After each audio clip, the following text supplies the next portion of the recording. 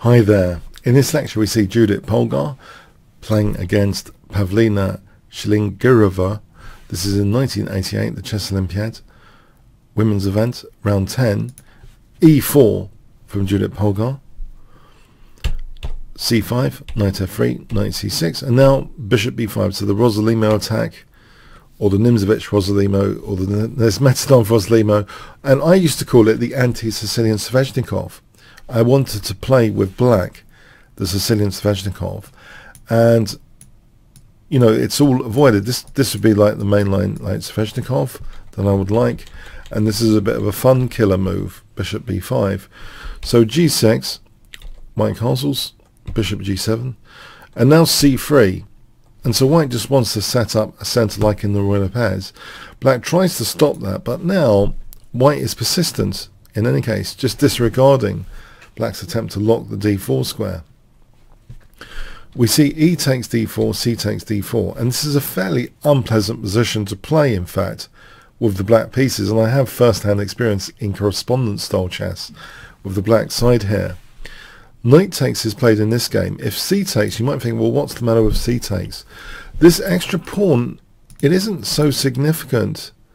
One key thing is this bishop's not very good at c8, and d6 is kind of a disconnected square within the black position, because this bishop is now, you know, on this diagonal, and this whole diagonal, but in general, this whole diagonal, but in particular, this square is pretty much of interest to white.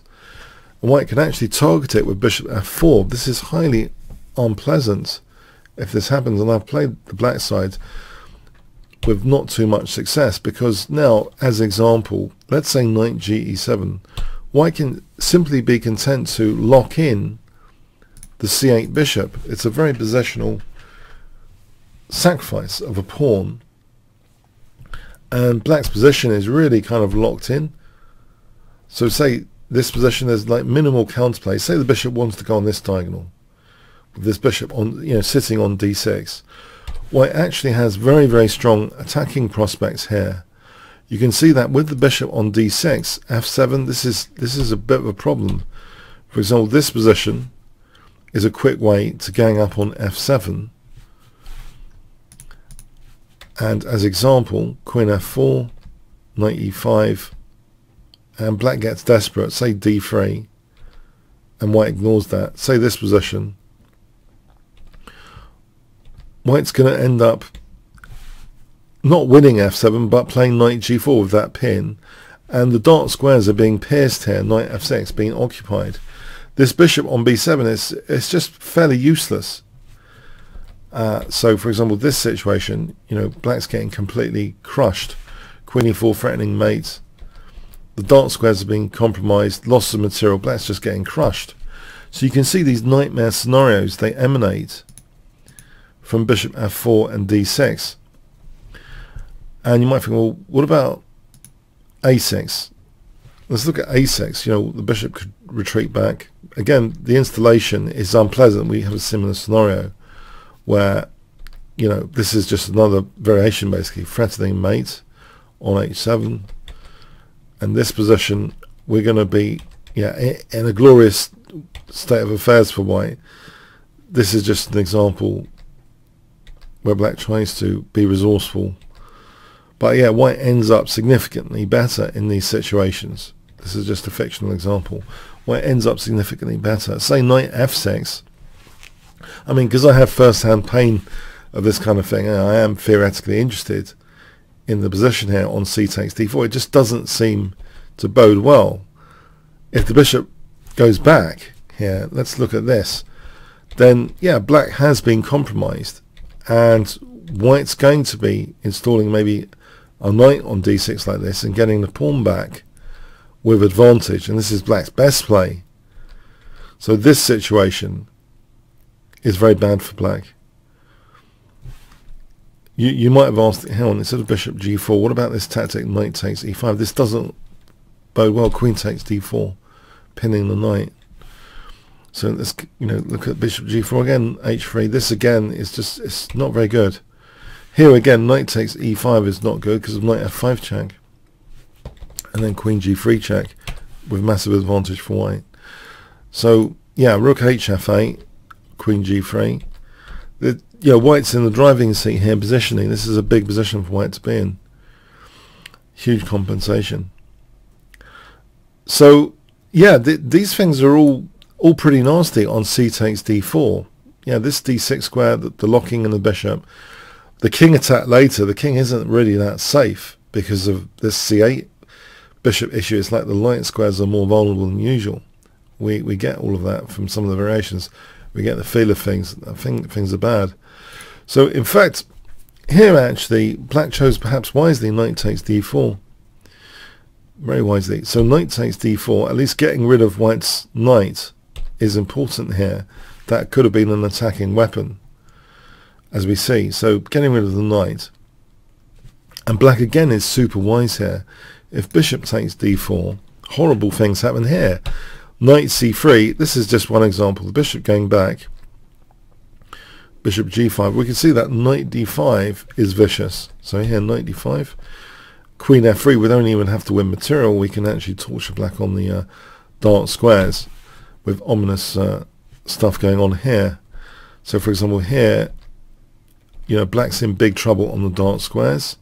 And for example, g4 is winning outright because this is end of black, mating. So horrible things happen on the dark squares there. If knight f6, you might think, is that an improvement? e5. And then, what is going on here? This is just losing material to f4. There's king f1 here. It's horrible. So that's losing material. So, okay, so bishop takes d4. Really, it seems as though it essentially gets a tremendous possession of white. This possession, because of this diagonal, this diagonal here is absolutely sensitive here. So, as we see, so yes, it's just all fun and games from white's perspective. So this is very wise actually. C takes d4. Now e5 is played, knight e7. Black dare not take on e5. With the king in the centre, rook e1, and then f4, and then it's just a winning material. We can even take this first before taking the bishop. So knight e7 is played. Bishop g5. Black castles. Queen takes d4. Knight c6. Very resourceful, so hitting the bishop, hitting the queen. Queen h4, queen b6, knight c3. But here, despite all of black's best efforts, black now goes significantly wrong. After all of that, avoiding many of the pitfalls, the terrible stuff, black goes into another kind of terrible scenario, unfortunately. Black plays bishop takes e5. And the interesting point here is, if white has a central rook, tactics flow from superior positions. And if we break that down here, a central rook does provide combinational support. It is a superiority of a rook compared to the other rooks, and it does provide combinations. Black shouldn't have ignited this e-file. Black should have played, it seems, d5. And if white wants to win that pawn with e takes, then here bishop takes c3 is actually winning a piece in a safe manner. There's no rook on e1. So for example, queen h6, f6. This is a safe manner. So, this is out of the question. And if that's out of the question, e takes, because of this little tactic, say bishop takes c6, black's out of the woods here, largely. It's only it's only a tiny edge, if anything, here for white. So black would have actually seen the light of day there. But in the game, because the bishop takes e5, we really get a great demonstration of Fischer's, tactics flow from superior position. So what elements of the position can you make superior to the opponent?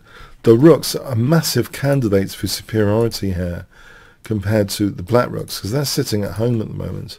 So we see rook a e1. So this is now a central rook, and it does provide combinational fuel, it seems. So black now plays this combination, to win a piece, but it doesn't work because of this central rook. Black should have actually, before we get into that, black should have played bishop g7. On bishop c4, this position, knight d5, b4, kicking the queen, knight f6 check, So if king h8, queen takes h7, but this position is diabolical. The queen is now threatening queen takes g6 check, among other things. And here now rook h4, rook takes, among other things. You know, this is end of game for black. So bishop g7, it really doesn't bode well. This is such a vicious position. It's funny, yeah, white's just in such a better state. So black goes for this winning of a piece. So what could possibly be wrong with this? Queen h6, but now f6 doesn't work. It just simply doesn't work in this position with that difference, that superiority of the rook. It really doesn't work. If f6, guess what white plays here? The rook is really literally involved in the combinational play now. What does white play for 100 points if f6 was played?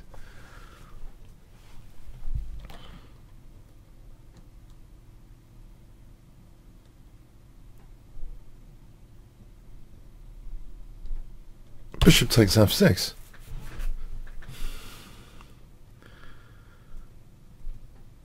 Because look, the central rook's involved intimately in the combination rook f8 check, queen f8 is checkmate. So queen f5 was played. But now, guess what? The central rook is involved here combinationally, in a way. White's play for 200 points. Check all checks, even the outrageous ones. But remember, we've got ingredients, we've got superiority ingredients going on in our favour. So when we're looking for our forcing moves and combinations, superiorities of position come into the foreground. Yeah, we have queen takes f8 check. This ends the game. It's a forced checkmate. King takes, bishop h6 check, and rook e8 check, and mate. Yeah, this shows how dangerous this whole anti-Sveshnikov is. And it seems in this course, you know, we're visiting my old friend, the Sicilian Sveshnikov, through actually different sections of the course. You know, the Four Knights variation section of the course visits Sveshnikov by transposition quite often. Yeah, for the iconic games. And here, you know, we're visiting a kind of anti-Sveshnikov, which I remember now, all the pain is coming back to me in correspondence-style chess. This bishop b5 is super annoying. My good friend Paul Georgiou also played it against me because he knew it would irritate me psychologically to reduce the tactics of the game and make it more about white just getting a dominating position. If white has superiority in position, the combinations are more likely to favour white, as we see here. So it is remarkable stuff going on with this horrible c3 d4 plan. Even though black's trying to get a kind of, you know, black would really want white to just play like this and let black, you know, play for an attack later, maybe with f5, f4. All of that fun is just killed because white embraces this horrible, horrible pawn sacrifice. I have to say, the pain has come back to me. You know, whatever way it happens here, you know, with c takes, this installation on d6 is just a nightmare positionally. So there are Achilles heels in black's position with the bishop on g7. d6 is an Achilles heel, you could say. It's funny stuff, and the game, despite black doing all the right things to a large extent, goes wrong, doesn't play d5 here. So a crucial difference of combination. If d5, yeah, this would have been interesting for black. Black would have had a reasonably good game. Oh well.